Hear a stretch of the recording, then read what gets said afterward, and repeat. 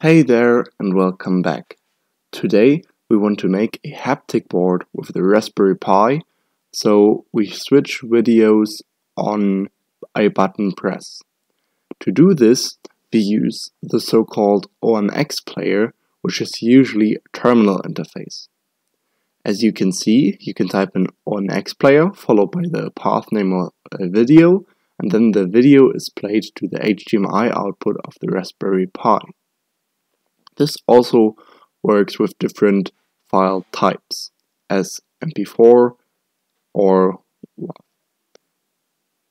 Now, to make a script for the Omxplayer, we need to have some sort of wrapper, and therefore we need to install the Omxplayer wrapper from Gapless, and we use the set layer method, which I contributed, and here again thanks to Gapless for making the library available to the public. And the problem is that setting the alpha or anything else did not work, so we really need to work with the set layer. And while we need the set layer, you can see in this example, so when we launch two videos, you see this flickering. And now when we call the set layer, we see that the flickering stops. Now we can take a look at the solution of our final script, which uses 4 layers.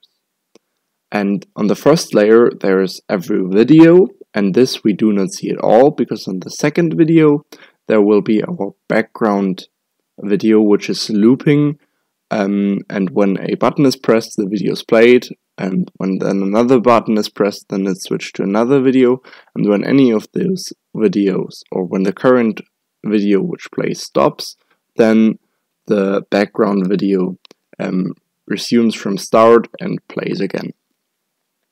So we can now see in the simulation that on our second layer the background is playing.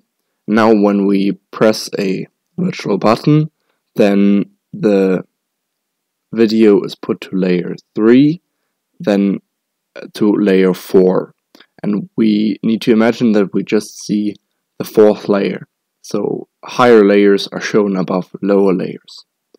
Now when we hit another button, the video dedicated to the button is set to layer 3, then the video playing on layer 4 is set to layer 1, and then the video layer 3 moves to layer 4.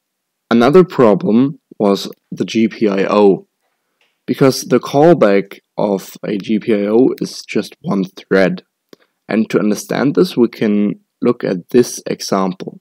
Imagine you had a friend John, which throws balls to you with different colors. And when you get a ball, you say the name of the color. So let's assume yellow. But what happens when he throws 2 balls at once? You do not know what to do. Therefore, we need to start a new thread to go around this problem, otherwise we have a slideshow. So in our example, what we would do, we would throw the ball to another friend and he says the name.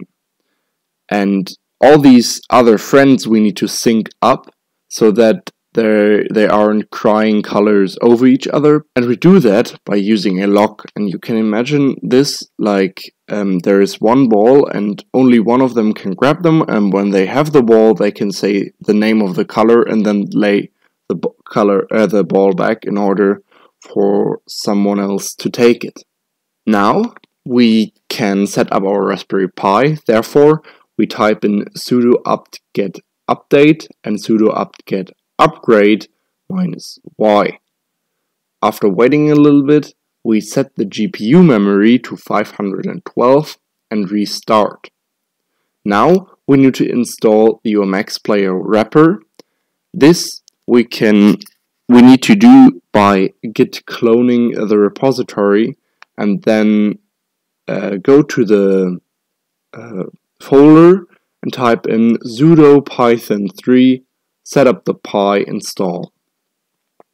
After that, we can download the script. Therefore, I launched a GitHub repository called projects, and you can also git clone the repository as you can see in the video, and then you can go to the Haptic Board folder, and in there you will find the script.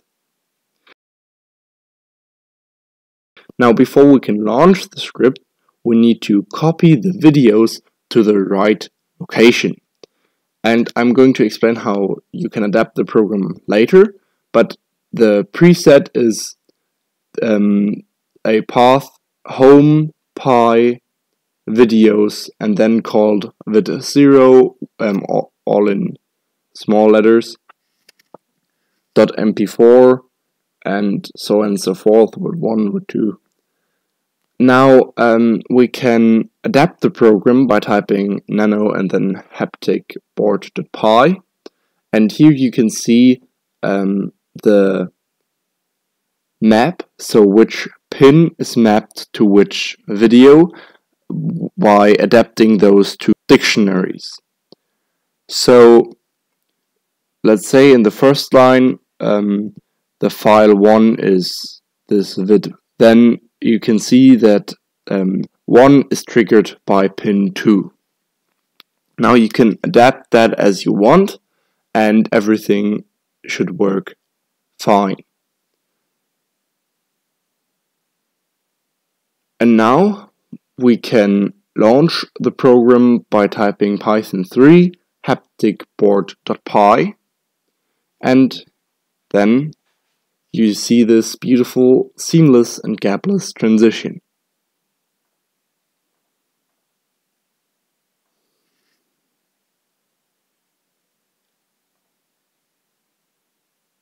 Thanks for watching. I hope you liked, and if so, please leave a like and subscribe. Stay curious, and bye.